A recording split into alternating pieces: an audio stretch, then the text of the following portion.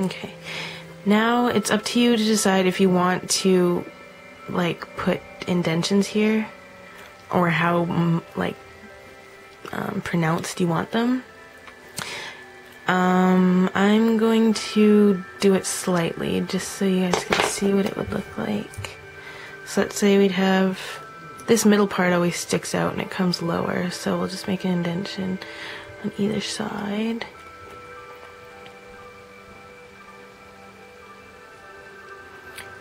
Like so.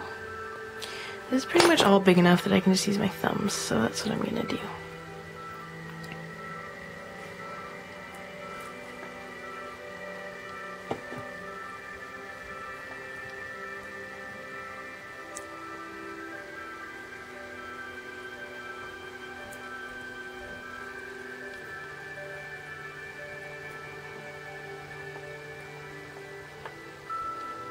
So see, now it has that one part that comes out in the middle. It kind of curves. And we'll bring it up just the slightest bit at the edges. And this doesn't have to be perfect right now because it'll kind of, once you do the bottom portion, you can kind of fix this up a little bit too. Okay, so there you have the basic shape of the top lip, right? And once again, this is like super rough and super quick, so it's not going to look amazing, but you'll get the idea. Okay, so now you're going to take another piece, a little smaller than the first, and once again round it out a little bit. Like so. And then you're going to attach it. And remember, before you attach it, like, look at this. It's coming out farther than the top, so I'm going to want to take away some clay. Or at least make the top part skinnier, because this can just be joined to the bottom. It doesn't really matter. There we go. So it doesn't come out as far, so that's good. So now we're just going to add that on.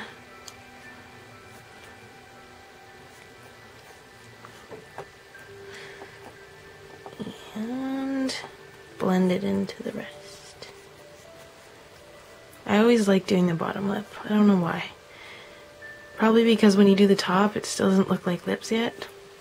And you do the bottom, it actually starts to look like mouth. Okay, so once you have it blended in good enough, you're going to take this and round it out, just like you did the top.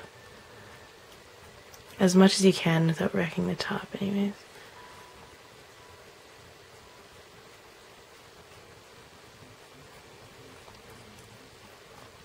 Okay.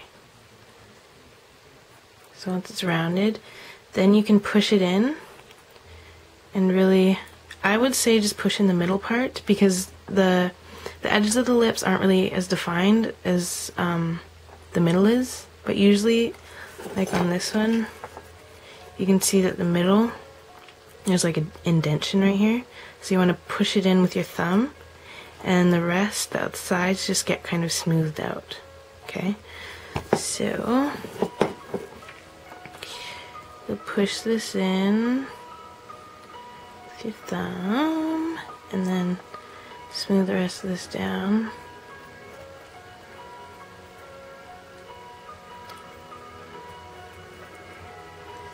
Make sure this stays up.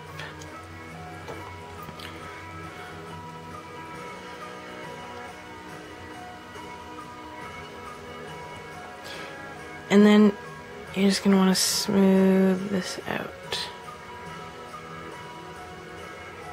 And the bottom lip isn't as wide as the top, so make sure you get that. Like so. And then you can add a little bit of definition to the sides just by pushing your thumb in the slightest bit. Okay, like so. So you have a basic mouth, and see how the bottom doesn't come out as far as the top? This one isn't as obvious, but it is a little bit, I don't know if you can see that. It's a little bit back more. It's not as much as I thought it would be. Okay, well, let's push this in then.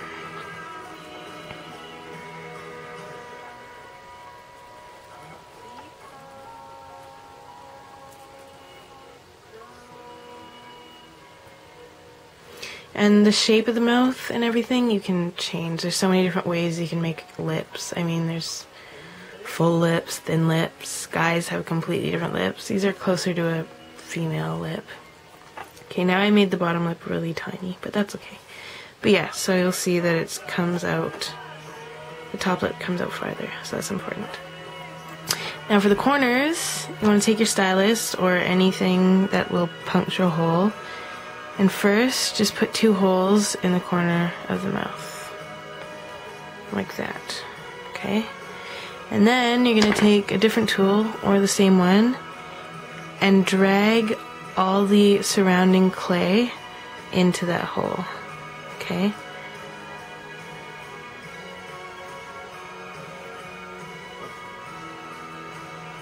On both sides.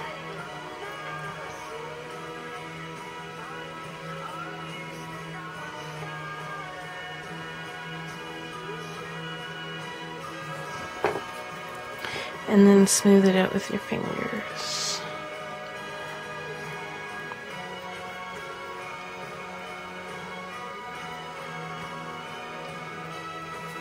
Or a tool, like this one.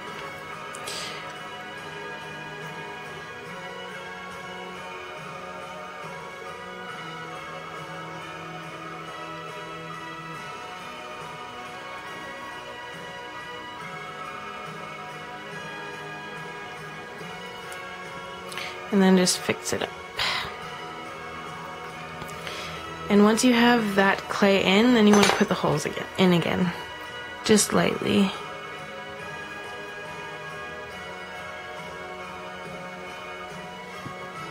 Okay, and then these obviously look like straight up holes, so you take a tool and you connect the holes to the opening of the mouth.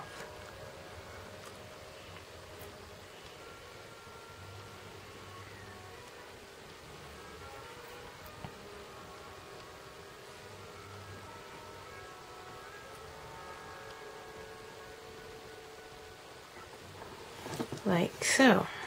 And there you have a basic, really ugly looking set of lips.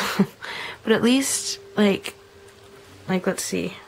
That took about 15 minutes to do, so obviously I didn't spend too much time on these, and they're giant, so I'm not used to sculpting such huge lips.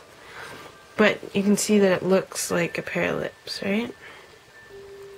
So I'm hoping that you can take this technique that I use, because this is how I sculpt the lips on the heads that I make, and yeah, try it out for yourself or adapt it to something that you find works better.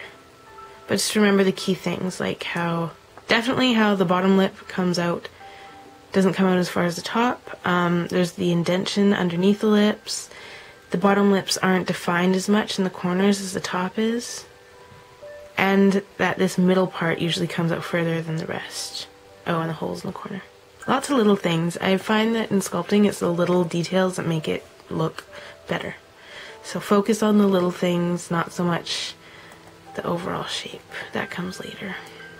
So yeah, there you have it. I hope you learned something. And if there are any more tutorials that you guys would like to see, request them on my blog and I'd be happy to make them for you. Okay? Have a good day!